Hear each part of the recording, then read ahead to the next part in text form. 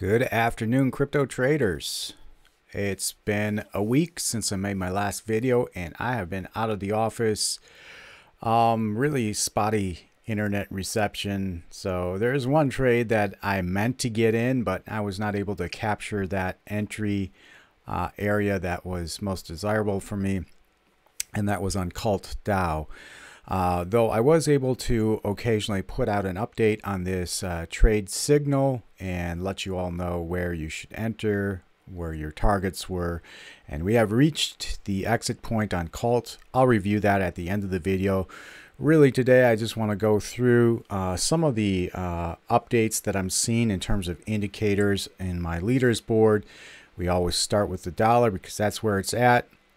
And we're going to try to determine today, is this bullish price action that we've seen most recently, is this the bottom forming, and are we cupping up? Are we about to take off for another run, or is this just a longer term dead cat bounce? So we'll look at some of the signs that I'm seeing on the charts, and maybe that will help us all determine further future direction. Of course, we are swing traders, and so it's not necessarily all that important that we determine exactly where the bottom is, but because I work best in a bull market, as I'm sure all of you do as well, it is helpful to know where our bottom is beginning to form so that we can enter a greater majority of our positions on the long side and get ready and brace ourselves for a further upward movement. All right, so let's get started. I took a few notes and we'll just kind of cruise through what I'm seeing on our leaderboard, which does include the dollar. We're starting here with the dollar. And if I zoom out a little, you can see all the bull flags, which I covered last week. We've got 7 bull flags here in this last one. That is just my target up. And you can see we've reached that target up. And really, this looks to me like a bear flag right here.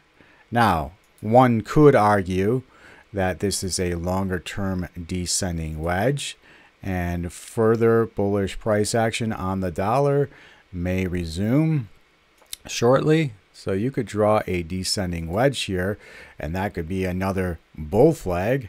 I have in the last video I outlined how I made these trend lines a little bit more accurate.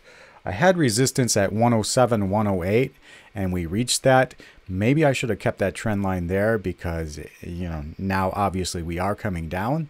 But I think it is more significant, this resistance of 112 to 113, or I should say more accurate, that the dollar could go up and touch that for the first time in 20 years. So don't rule out the dollar yet. More bullish action could be on the way.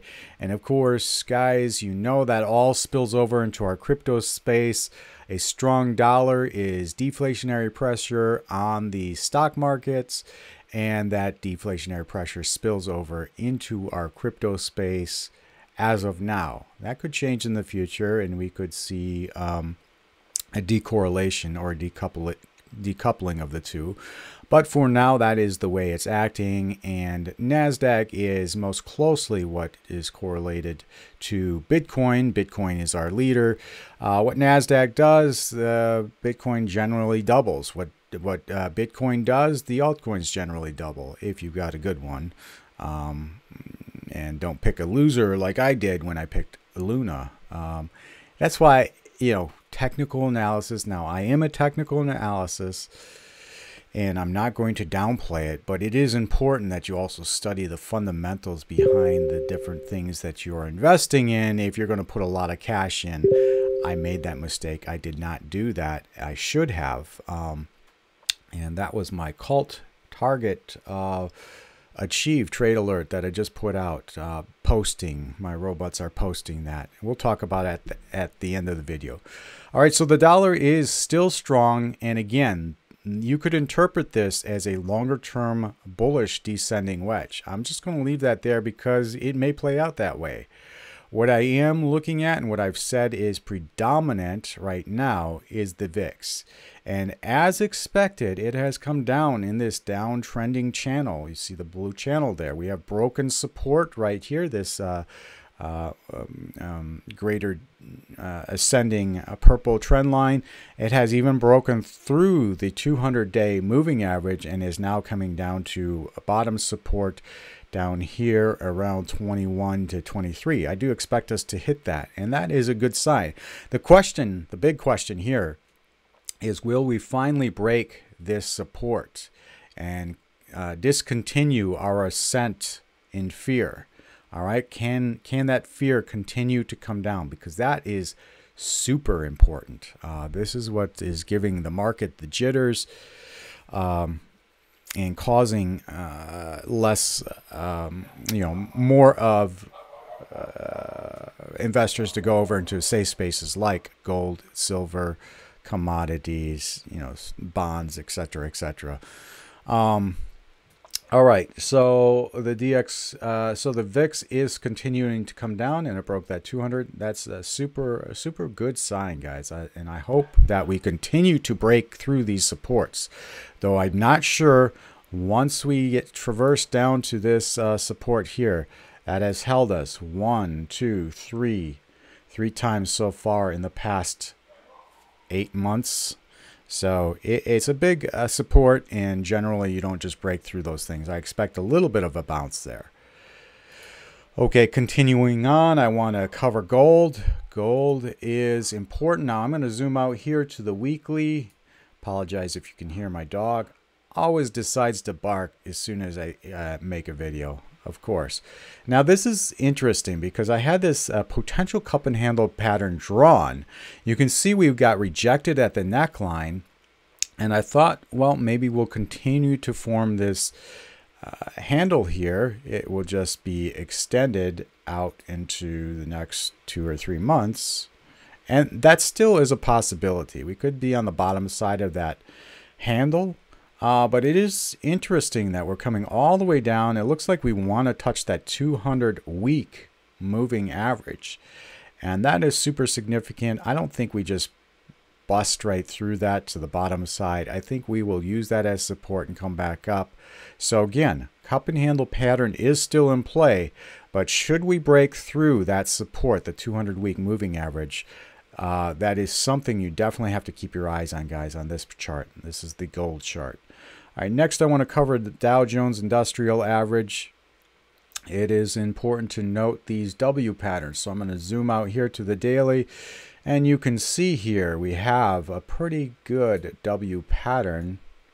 All right, and we have used the middle of that W as support, and we are continuing up. Looks like we're going to take on that 100-week moving average. All right, so if I were to draw a line here, actually I can just do Alt H for horizontal line, and you can see once I get rid of my W there, and let's just zoom in a little bit, you can see we use this the middle of that as support, as we should. All right, right here, and that converged with the 50-day moving average, which gave us a good area of confluence. So use that as support, and we are continuing up. Looks like we, again, want to take on that 100-day moving average along with 0.236 on the Fibonacci that I've drawn here. All right, next I want to show you the SPY. This is super significant. Remember that last video I did, and I said, I don't know, but we're heading towards the top of this channel pretty fast. Looks like we might want to break out to the top side of this channel. But we've got a lot of resistance here, as I had a horizontal level of resistance, which I drew all the way from back here in March of 21. And that intersected the top of our channel down. But we broke right through that along with the 50-day moving average. And now we are testing this neckline, this previous neckline here on the Head and Shoulders pattern. So the target down on this Head and Shoulders pattern has not played out yet. Guys, it doesn't always have to happen that way. We don't always have to hit those target downs. And I'm not sure that we will. You got to watch that neckline closely, because should we break to the upside of that neckline, that invalidates the head and shoulders pattern. And that is a good sign for the bulls, that the bulls are taking control here and they want to take us further up. All right, next I want to view the NASDAQ. Look at this NASDAQ, guys. The NASDAQ is on fire right now. Not only has it broken above the 100-day moving average in a significant way, and you can see again here this W pattern, which was used as support and continued up, but now it is taking on the 200-day moving average, and that is quite interesting. We may have our first index here take on that 200-day moving average. We'll see if it defeats it. Keep your eyes on that next week, guys. We got to watch this closely.